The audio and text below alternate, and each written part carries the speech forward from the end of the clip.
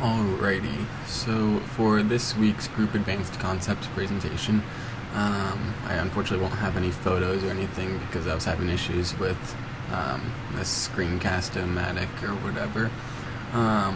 But the prompt is asking us to kind of talk about the molecule that we were shown, how it's a coiled coil, a typical Lutschen zipper, and consists of two helixes. And so first I want to talk about the principles involved in holding those two together. So the two alpha helixes can be held together by either disulfide bonds, ionic bonds, hydrophobic interactions, or hydrogen bonding. In this case, the hydrophobic interactions between the Lutschen molecules and the electrostatic interactions between the lysine and guanimate. But the principles behind the hydrophilic interaction is that it increases its stability, or its stability of the complex when hydrophobic amino acids are well protected.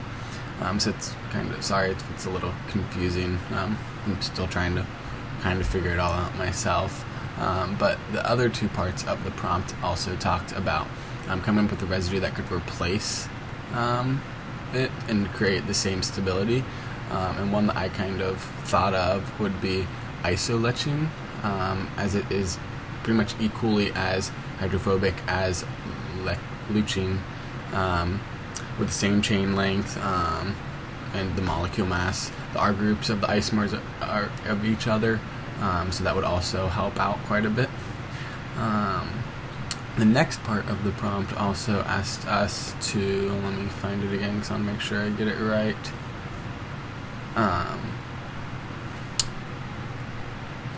Also asked us to come up with,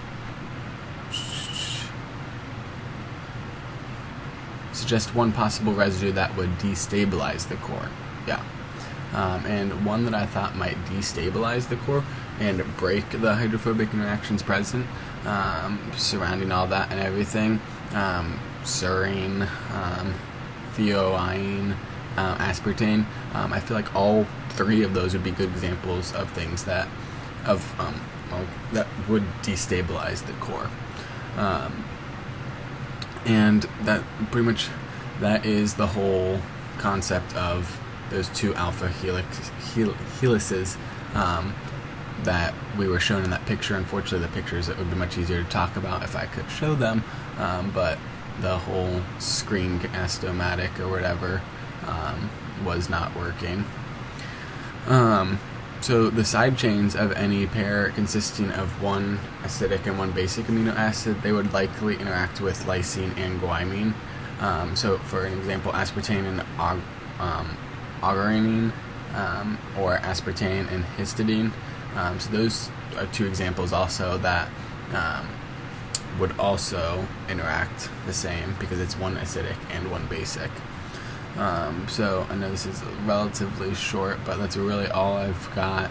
I'm looking forward to seeing what people have to say, and like I said, I'm still trying to kind of understand it myself. It was a little bit hard without pictures and stuff to talk about. I'm just reading from my notes, but yeah, so that's the overall gist of everything, and I hope it's a little bit clear, although hopefully I didn't just make you more confused than you might have already been. Trying to see if I can pull up one picture, possibly.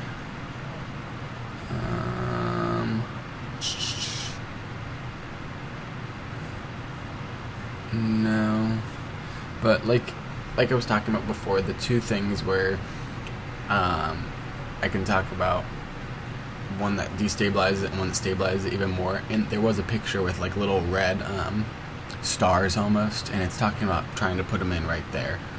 So if you went back to the blackboard area and looked, those two little red stars, it actually looks like a little speech bubble almost. That's the points that we're talking about. Okay, so yeah, that's pretty much it. But like I said, I would replace, to make it more, I could make it more stable, would be isolyching, and then something that would possibly like destabilize the core and break those hydrophobic interactions that are present already would be like serine, thioine, and aspartame. Those three right there I think would be pretty good at destabilizing it, since the medium is aqueous, and they would kind of be clubbed into each other, and I mean I feel like those three would be very good at destabilizing the core. Okay, so yep, thanks.